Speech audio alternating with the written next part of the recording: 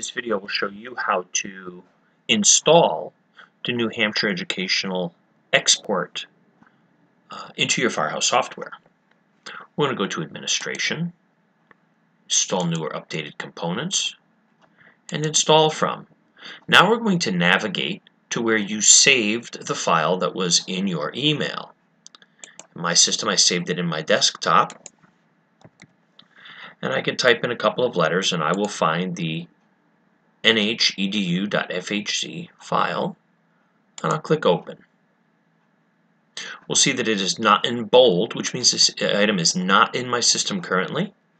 I'm going to click OK, and that will install the item into my custom data export section of Firehouse software.